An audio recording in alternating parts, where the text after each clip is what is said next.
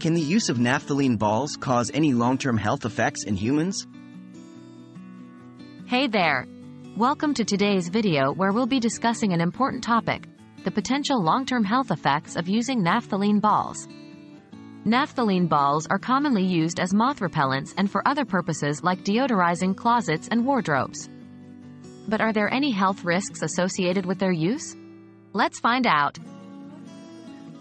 What are naphthalene balls? Before we delve into the health effects, let's briefly understand what naphthalene balls are. Naphthalene balls are solid white balls that contain the chemical compound naphthalene. They are highly volatile and release a characteristic mothball odor. These balls are often placed in storage areas to repel moths and protect clothing from damage. Potential health risks of naphthalene exposure.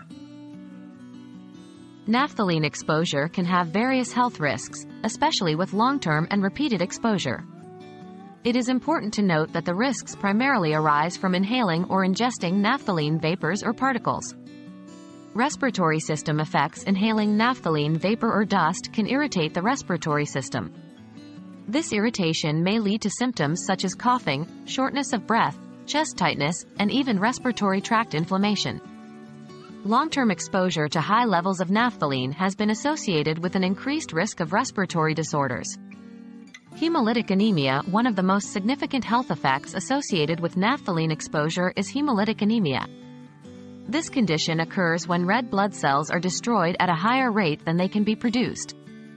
Exposure to high levels of naphthalene over a prolonged period has been linked to the development of hemolytic anemia. Symptoms may include fatigue, pale skin, shortness of breath, and increased heart rate. Carcinogenicity. Naphthalene has been classified as a possible human carcinogen by some organizations, such as the International Agency for Research on Cancer, IARC.